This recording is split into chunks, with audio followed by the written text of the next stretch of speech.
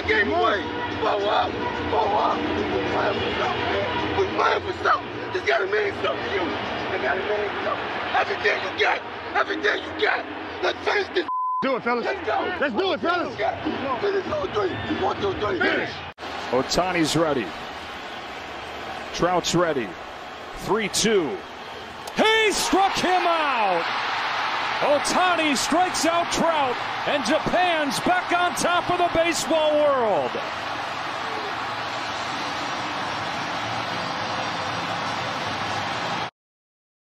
You ready to make history? Come on now. Yeah. You know, there's these two words. And when I say them, people get goosebumps because they know what happens next. So without further ado, free smoke. Look. Scared cause I'm drowning in silence with bad thoughts. These days I don't have nothing to say, man, the bag talks. I put in headphones on my driver. Pull up to the spot and give a good dick and Godiva. I can't lie, I'm uninspired. No more pillow talking about nonsense. I only stick around to put some band-aids on my conscience. I don't know why I feel so bad, nigga. That's what we do, no foundation. We don't build no more, we just screw. Half a bottle of Henny, girl, I'm going with the wind. The same niggas say they happy for me, ain't want me to win. So I'm done on my friends. Don't need help popping Coronas and reminiscing. I just call up Big Bro J and say it's time for venting. If I live forever, I hold this hate for some centuries. You don't know how much or how you doing what it meant to me, but motherfuck all that. I don't even offer up the time to make the call back. Stupid Lodo, if they don't get the picture now, man, I crop them out of the photo. I can't relate to my peers. Been doing this shit for years. I'm motivated by fears. I took the wheel and I steer. My sound not dictated by fuck boys in Atlanta. Stay gifted like this album was ghost written by Santa Bars forever, like they decided to throw me under Slammer. Every song's a hit like they picture me underhanders. I could drop 1,000,000 songs, but they never gon' understand us. Soapbox sermons for niggas never giving chances. Fight our whole lives to get these weak ass advances. Work twice as hard for the shit that they getting handed. And this ain't even nothing we chose, nigga, we branded. Still can't tell why all of these niggas mad at me. I'm trying to get 100 so I can put my team on salary. Give it all to the art, man, I turn my life to a gallery. Man, damn, what a fucked up masterpiece. 1,100 shots and I swear, man, I felt them all. If we ain't even good on our block, man, who can we call? Pre-decline state of mind, we broke crabs in the barrel. Got us fighting our folk, man, this shit just a life of peril. Conversation number one with Lamar Jackson is like, we got to get an extension done. By the way, 1A is we're going to take some of this other money and go get a receiver. Oh, so here you go. Absolutely. It's an allocation. And you know what Lamar Jackson's going to say? He's going to say, okay, cut Marcus Peters and take his money and go get me a #1 receiver because you've been spending all your equity and all your money on the defensive side of the ball. I'm the best player. Support me, not going out and getting Marcus Peters, Marcus Williams, and going out and getting all-star teams on defense. We need to score points, and you got to go out and get me a #1 receiver. So cut that dude. Yeah. Welcome back to another episode of Kicking It with Saint. Listen, apologies. I ain't been uploading the last 2 weeks or the last week or so. I won't upload probably this week. It's an exception for this video, but I can't see myself uploading too much again till Thursday probably. A lot going on in my personal life right now. I should be straight on Thursday. I should be back to normal and able to upload, but the Baltimore Ravens just signed Odell Beckham Jr. Now, if you listen to my videos on the Ravens and whatnot, I done made it very clear over multiple, the 2 years I've been doing this now, I done talked about a lot about how Baltimore has refused to go out and get legitimate proven weapons for Lamar Jackson or for really any quarterback that they have. They love being cheap, and the media loves saying that they doing everything they can when that's just not the reality. They don't spend on receivers. They rather draft a receiver when they are terrible at drafting receivers, terrible at developing receivers, but they continue to do it. And as many times as I've seen people and I've heard people say that when you repeatedly do the same thing that's failing over and over as stupidity or insanity, people keep giving the Ravens credit for it. So, you know, I was as dumbfounded to that as I am anything in life at this moment. But with that being said, they go out and they sign Odell Beckham Jr. I don't care too much about the details of the contract. That's not what this video is here for. But they do get him on a 1-year deal. I would like to say that I am Well, first off, let me say I'm shocked because I was expecting this to just turn out to be another one of those, oh, the Ravens tried situations. To be quite frank with you, the only reason I believe that they even going after Odell and that they made this push to get him is because Lamar Jackson's threatening to leave.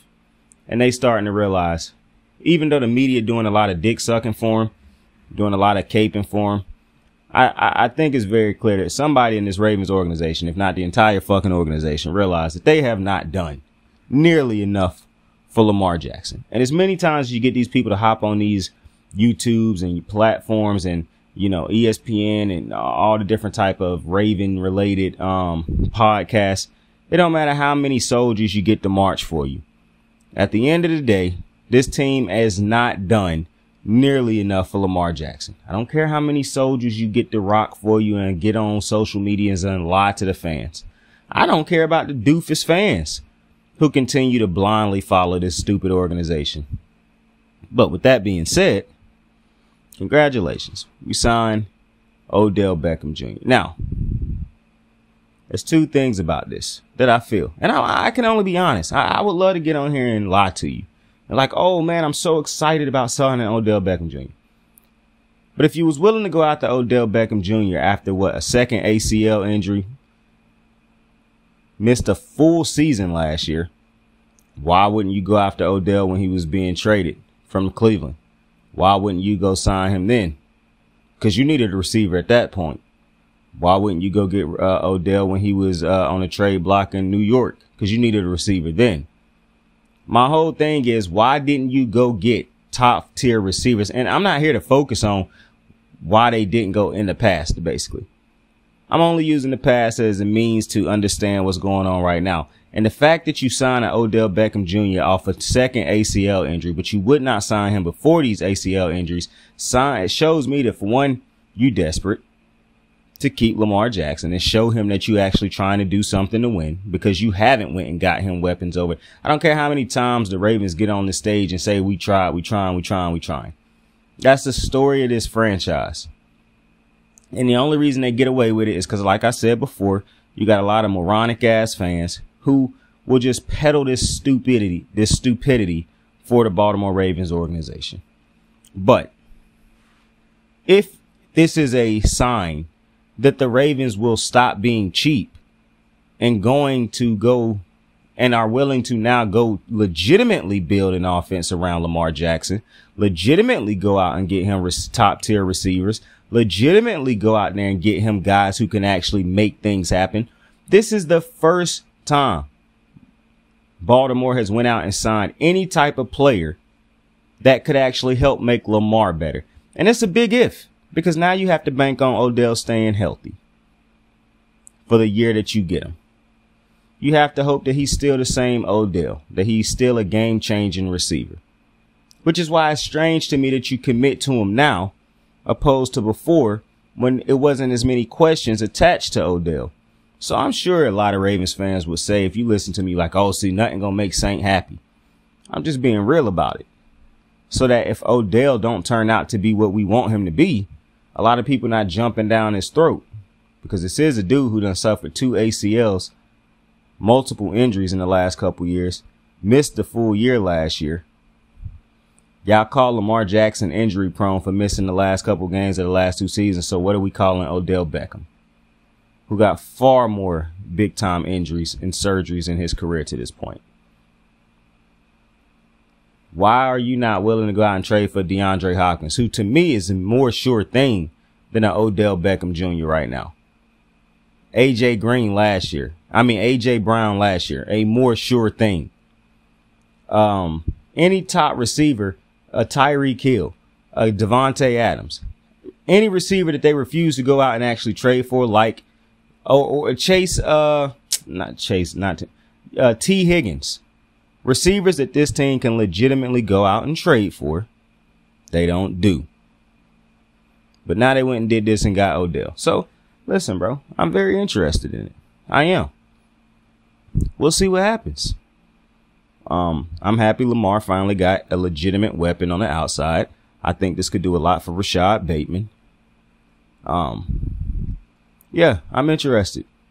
Like I said before, I'm pretty sure Lamar Jackson will be a Baltimore Raven this year for the simple reason the franchise tag is meant to fuck up a player's entire market and whatnot. And you got these bozos who get on TV and tell you, oh, no, nobody wants Lamar Jackson. Okay, well, take the tag off of him. So, you know, a short video, but I'm happy to got Odell. Happy to finally see a great receiver in Baltimore. But is he still a great receiver, or will this be a story of a once great receiver?